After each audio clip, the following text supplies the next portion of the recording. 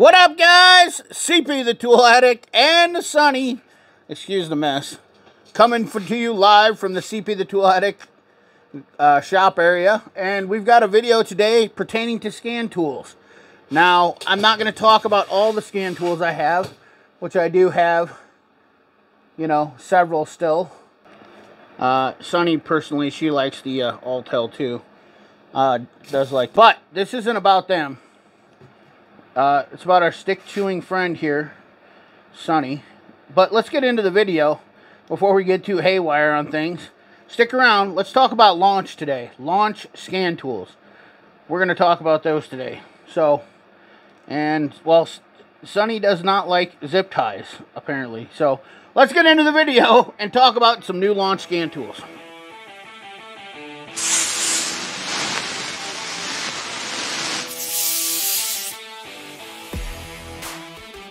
Alright, for reference, Launch is one of my favorite scan tools, and we're going to talk briefly. They have a new scan tool out, but we're just going to talk briefly about some of the ones that I use. The Pro 3S Plus, and one of my personal favorites is this bad dad right here. I have been in love with this one for a while, and I also, the new one we're going to talk about today is also one of my favorites, but this is the Launch X431 Pro Elite. That's what this one is. X431 Pro Elite.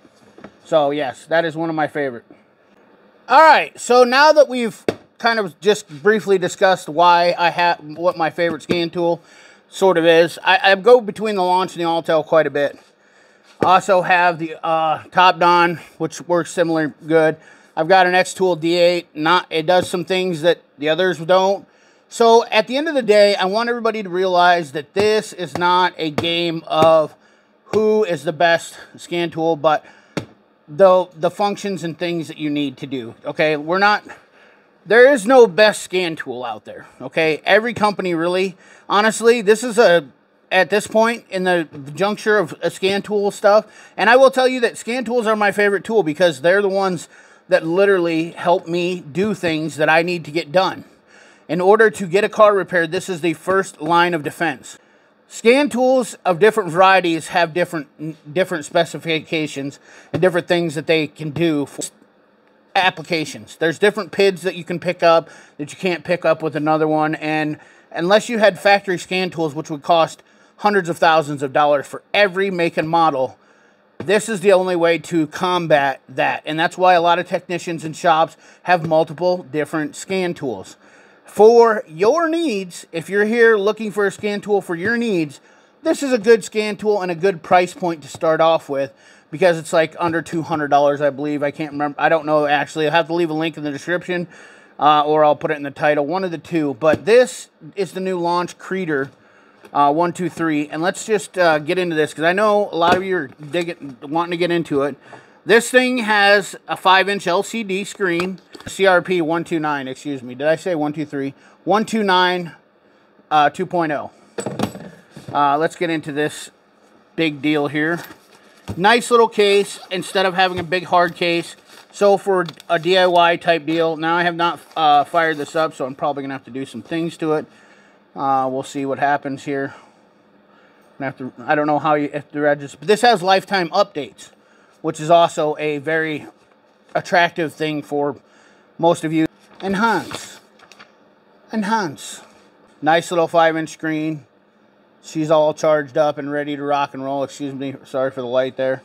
Just a nice little capable scan tool to give you some codes and a little bit of live data if you're above reading code. If you're above just reading the code. A little bit of help to troubleshoot. The price point, everything about it is very attractive for most of the people. This is convenient. This is fast, quick detection, real-time report output, timely model iteration, good Android system experience. It does have touchscreen and it has the buttons, so that makes it real easy. I'm going through the setup with it on you guys. Now, select the time zone. American Chicago. Alright guys, so this is a 4-system specific scan tool, okay? This has over 1,000 cars, 30 different vehicle models. This does DPF regen reset. You're able to code with this. It has AutoAuth, but another good thing, this has a 5-year warranty. These are big things with this that I want to alliterate. 12 system resets this does. TPMS, ABS, steering, the normal ones, and also has AutoAuth. But the main thing is, I just want to point out, and it also does live data and graphing. So this is a hell of a scan tool. I did check the price on this. It is $2 something, but I'm giving you a 10% discount with this on this video if you're wanting to. There'll be a link in the description with a code, and you can do a 10% discount on that. Absolutely phenomenal deal. But let's take a look real quick at just some basic functions of this. You know, it doesn't do me any good. I'd have to scan hundreds of cars and put them in this video to really show everything that you need to on this. So I hope you understand that, you know, to really show a scan tool's capability, you really got to go through hundreds of cars, and it's just not like it would take a year. And I've had plenty of time with those other ones, and I know for a fact they're really good at doing things that I need to do with resets and stuff like that. AutoAuth, you know, getting into there, especially Chrysler's 2017 and newer. But you got your button programming history. This also does some programming. We got, let's read the data stream. I love the fact that this is touchscreen and button capability. So we can look at, let's just pull up a basic RPM. Well, we can do it a lot of things here. We can look at RPM. But we have a basic graph, but you can, for testing purposes, if you're wanting to see any drops or whatnot, where you're doing any type of data logging, this makes sense for that, I guess. But personally, when I'm looking for information at a glance, I like looking for, you know, numbers, because I know what known good numbers are on a lot of stuff. You know, I know what good numbers are for. But like a lot of people have always asked me in the past, yes, this does DPF regen on it, which I don't have a diesel to do that, but I do have a 2011 Ford I will be taking a look at. So maybe we can look at that, but that also has a DPF delete, so that won't work neither. Yeah, deal for how quick the scan tool is. Most of the time, a lot of people kind of get hung up on that on a scan tool nowadays. Like, how fast is it? How fast is it? How fast is it? Well, for a $200 scan tool, I think this one is pretty quick. And it moves right through everything. And here's all your deals. Plus, we have a mall here you can purchase. And Sonny is just going crazy. Here's a mall where you can purchase additional systems for different cars. But I imagine most people that are going to be buying this is going to be specific for it. And you can see right here, it's got a battery voltage. You got your reset functions. Let's just go in there and touch base on that. There's your AF reset, brake reset, oil reset, SAS reset, battery reset, bleeding, electronic throttle relearn, TPMS. There's your DPF regen button. Blue reset, def blue reset, AFS reset, injector reset. So that's nice. And then we've got even data functions in here where we can look up diagnostic records, where we've saved firmware fixes, DLC, where it tells you DLC locations on most vehicles. And let's see here, we can save images. This does not have a camera, but it can, you can screenshot on here, screen capture and keep it in there. Plus we have a DTC library. Oh, PO, what am I doing? You guys should have been paying, you should have been told me. Let's go PO 300. I was doing PO 3000. Makes sense. There we go. Random multiple misfires. Gives you some definitions of each code where you can go into a code library, check that out and look into it and see, hey, what's this mean? And your diagnostic records. So if you have a mechanic, this is the thing about this, and you want to save, if you're having a problem, this is a key function to have, so you can have a mechanic help you with using this scan tool. It is absolutely imperative. If you save that information, boom, you can get a lot more help. Not only that, you can email it to them and send it off, and now you've really helped yourself a ton right there, especially if you got a friend that's willing to help you. Got battery voltage in real time, which kind of keeps up through the DLC. Not exactly accurate. I try to explain that to people all the time. This is an incredible little scan tool that'll do a great job for you. And, you know, like I said, it's touchscreen.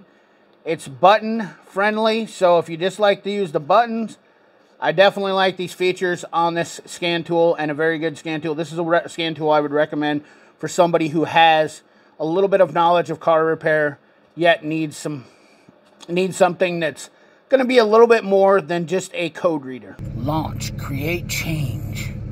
And I'm doing this one-handed, so you'll have to bear with my camera skills, because they're going to be subpar at best.